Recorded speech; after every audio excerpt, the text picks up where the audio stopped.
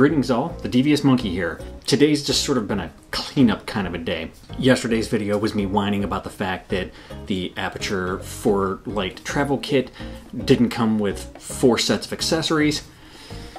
Okay, I'm over it, I'm done.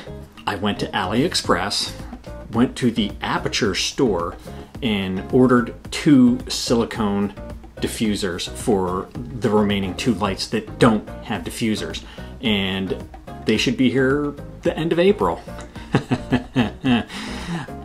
Okay, patience is not my strong point, but it is what it is. I have since yesterday set everything up. So all the cameras are charged. All of them have been synced with the Citus app, and I have gotten them all set up, and the cables ran and cinched down and so on and so forth. Continuing with the fake S Cinetone theme that I've got going on, I also, once I got all the new lighting set up, went through and did another custom white balance. So I set the Cinerig up, I mean just the same way that it always is, but I also set up the Run and Gunner A6600, and of course I used my little monopod with my gray card, and I had all the lights on, ready to go, set up, because I kind of goofed up. At some point, I guess when I was playing around with getting them all set up, they got switched to 3200 instead of 5600, which is what I wanted them to be. And I took the white balance and realized that, wait a minute, why the hell do those have that weird hue to them? And then realized, ah crap, it got set to 32. So I went back, fixed them all again, set everything up again, and took another custom white balance for both cameras. Then with the Run and Gunner, I was actually in my 4Runner earlier today, and I did a custom white balance in the 4Runner. That's not going to change all that much. Yeah, it might be sunny out, yeah, it might be a little cloudy out, blah blah blah blah, but for the most part, you know, I'm inside the vehicle and it's going to be what it's going to be. So I set that up and shot this footage, which you can now see.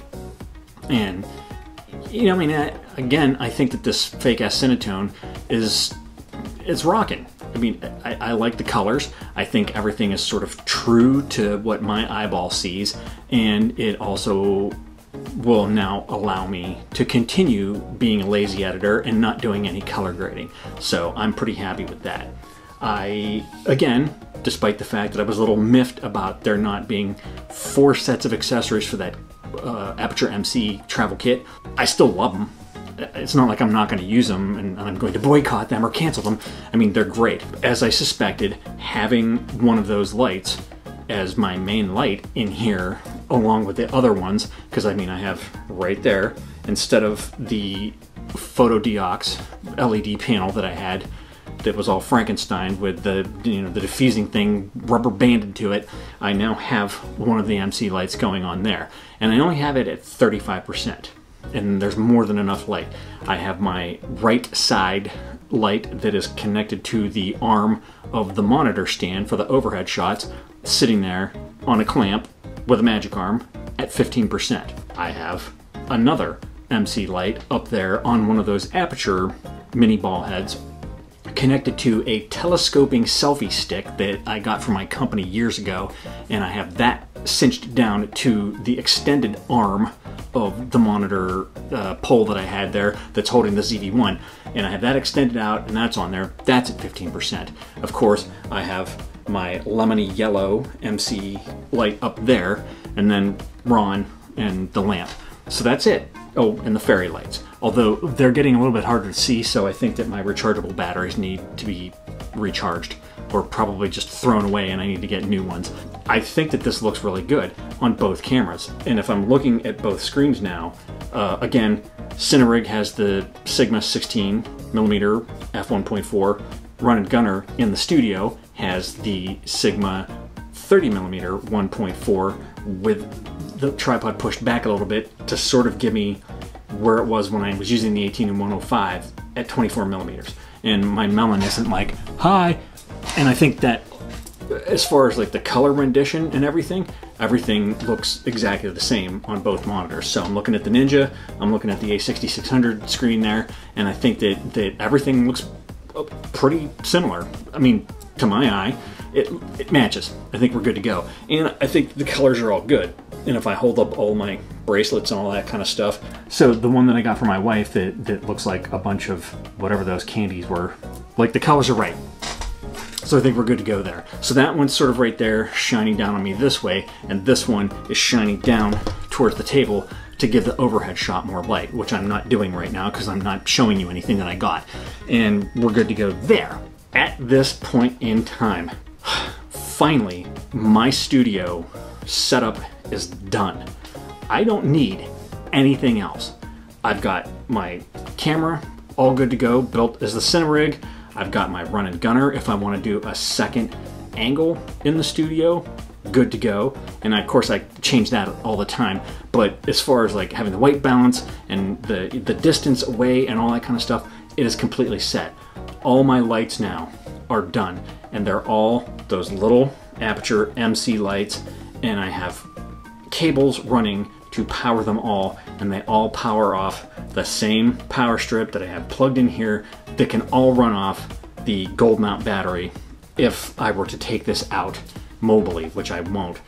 But if I did, yeah, I could power that up right there. Of course, I'm not going to take these two lights with me and the overhead setup and all that shit, but you get the idea. In studio, everything is running off that single source of power, and yeah, everything is contained right within this little corner of my studio office, and that's perfect. What's even better is that now if I open up the blinds and all that kind of stuff, or I turn the lights on, I don't have that gigantic softbox basically eclipsing the lights and making that side of the office slash studio dark. So I have lights everywhere right now. The only thing that's on is stuff that's in the studio, and you would be surprised at how contained it is right here, because it's dark over there except for the screens on and everything, and I shut the TV off because Black Hawk Down was on and there's a lot of explosions and lights and all that stuff, and it will change the way this looks. But other than that, everything in here in this corner is self-contained for filming, for doing this. I'm not changing it anytime soon. Again, if you followed me along on my journey, or even if you just go back and look through my videos, you'll see how many videos are labeled, you know, DVSmonkey Studio Tour or things like that, or I'm finally done. Until today, I wasn't finally done. I was continuing to tweak, but I promised I wasn't going to keep shooting you every day, you know, when I changed the light or changed an angle or something like that. It's done. It's completely done. I will say this here now to all of you. My studio setup is done. I'm not changing anything. I'm not changing my background. I'm not buying stuff. I'm not painting anything. I'm not changing the lights. Nothing.